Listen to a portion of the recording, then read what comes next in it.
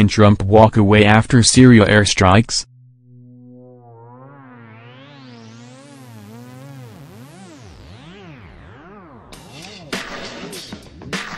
As a presidential candidate, Donald Trump pledged, "If I draw a line in the sand, I will enforce that line in the sand."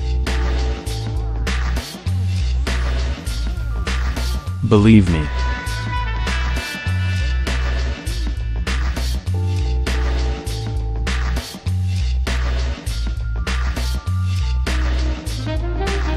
A year ago, as president, when Mr. Trump ordered a military strike involving 58 cruise missiles in response to a deadly sarin gas attack on civilians, he essentially redeemed the red line that his predecessor, Barack Obama, drew in 2013.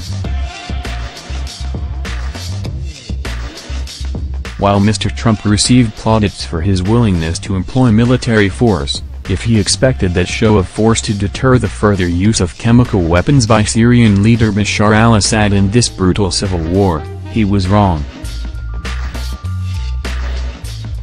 Secretary of Defense James Mattis acknowledged as much Friday night, that despite last year's strike, Syria has continued to employ chemical weapons, most recently against an opposition stronghold outside Damascus.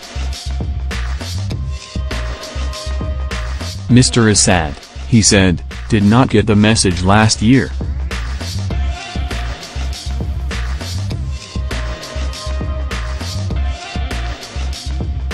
So Mr. Trump, together with British Prime Minister Theresa May and French President Emmanuel Macron, launched coordinated military strikes against Syria's chemical weapons infrastructure, including the research center, storage facility and command post.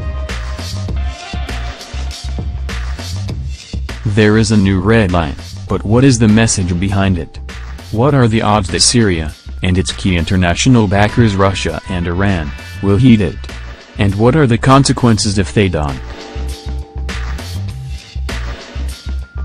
Media caption: Moment cruise missiles were launched from a French naval ship.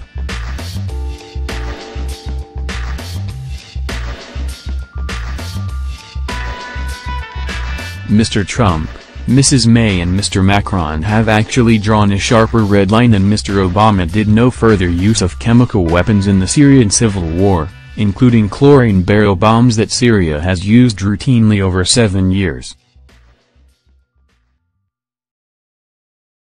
While the latest strikes were described as a one-time shot, Mr. Trump threatened to take further military action should Syria use chemical weapons in the future.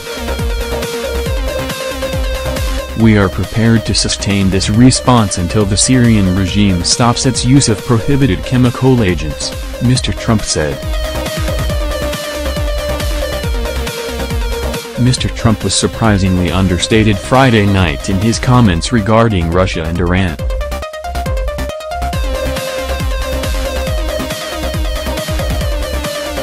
In the immediate aftermath of the Syrian chemical attack, Mr. Trump promised that not just Syria, but Russia and Iran as well would pay a price for again violating international norms.